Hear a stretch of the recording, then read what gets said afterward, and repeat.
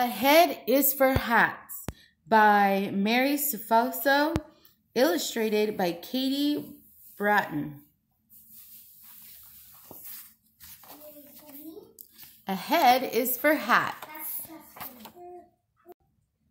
A head is for hats and for holding your hair and for all of the thoughts that you think inside there. Oh, look at all the pretty hats.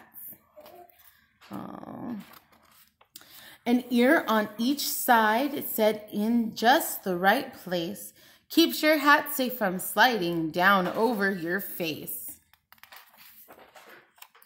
Your ears are for hearing a whisper or shout, or a squeak, squawk, or honk, any sound that's about. Your eyes are for looking and seeing and spying. For reading your writing and just maybe for crying. Oh, she's sad. The nose in between can smell cookies and cakes or a skunk in your bunk. Ugh, what a difference that makes. A mouth may be busy with speaking or eating.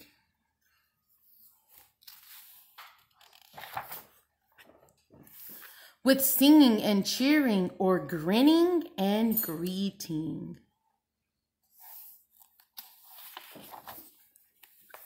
Your hands are for touching and painting and drawing. For working and waving and pounding and sawing.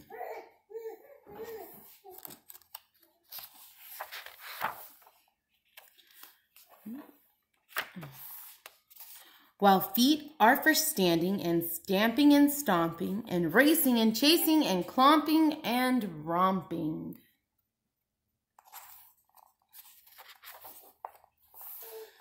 And that's how it goes from your nose to your toes. But is that all there is? No, as everyone knows.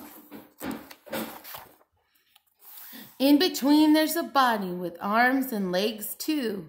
When you add it all up, then it comes out to you.